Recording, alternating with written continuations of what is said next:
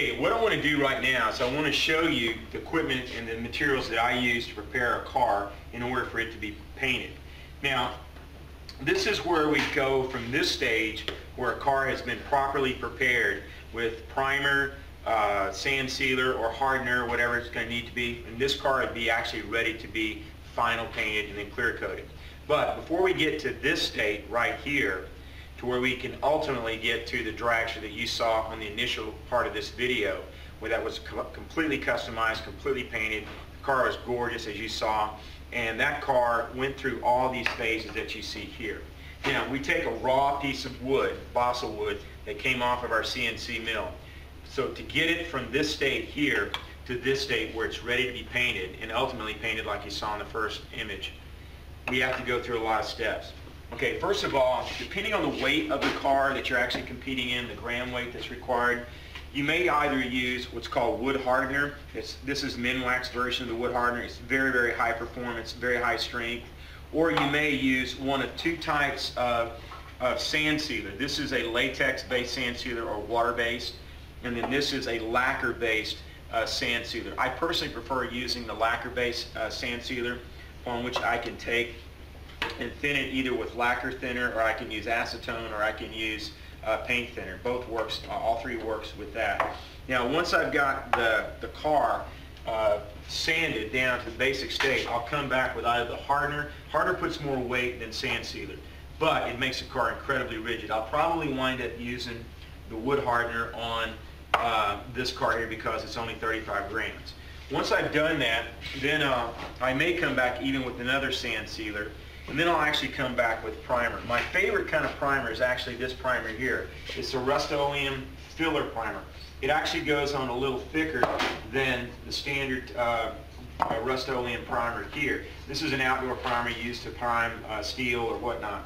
The filler primer is more custom and oriented towards body paint and that kind of thing.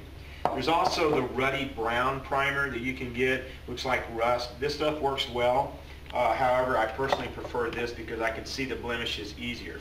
What also you're going to need is you're going to need some masking tape for different things, like, as you can see here, this is a dowel rod. We put masking tape on the end of it, so that way we can put the car inside the shaft, put the dowel rod inside the shaft with some tape on it. You're not to get any primer inside the CO2 chamber. But we'll use this to hold it while we paint or spray or do whatever we need to. So finding yourself a 3/4 inch dowel rod, which equals 19 millimeters, would be very helpful for you. You can also use a spent CO2 cartridge as well. When I initially start sanding the car and getting the blemishes out, I'll use a 220 grit sandpaper to sand out any imperfections or what we call deflections. Like you see around this hub here, there's some vertical lines. We'll sand that out with the 220. And then once I've got it sanded out and I've got it coated with the sand sealer or the wood hardener, I'll then move up to using 400 grit after I have primed it. So I'll come back and prime it the first coat, and then I'll come back and lightly sand it with water inside of a solo cup like you see here. I'll get that water in there and I'll start wet sanding. And then the next thing I'll do is I'll use a Sharpie to mark any blemishes that I might see in the paint finish that I need to come back and maybe fill in. If I need to fill in, I can use what's called glazing putty. Glazing putty is made by a company called Bondo, which is famous for automotive repair.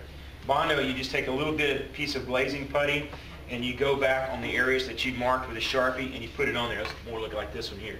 I'd come back and I'd mark an area where I put the glazing putty on so I'd get it prepared to paint. In fact, I see a blemish here and I'll show you how I'm going to do that. So I'll take this and I'll use just a little bit on my fingertip here, and I'll go to an area where there is a blemish and I'll put a little bit of the glazing putty on there to fill in a low spot.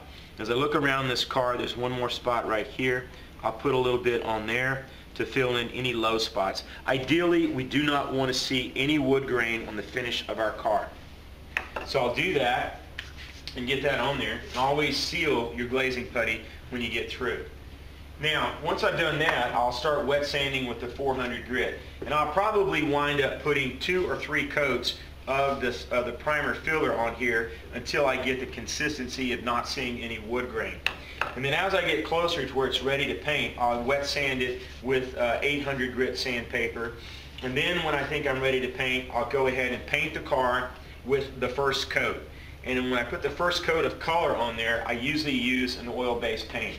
Here's an oil-based paint that I'm very, very happy with on cars that I'm just initially starting to test with. It's Rust-Oleum's enamel, protective enamel. It's great paint. It's got a real rubberized finish to it once it hits done.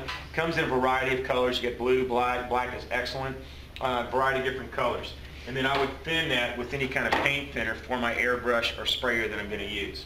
So suffice to say that this is the prep stage to get our car to this point where we've wet sanded it and we're actually ready to go ahead and put the final paint like you saw in the first image. Okay, let's get started.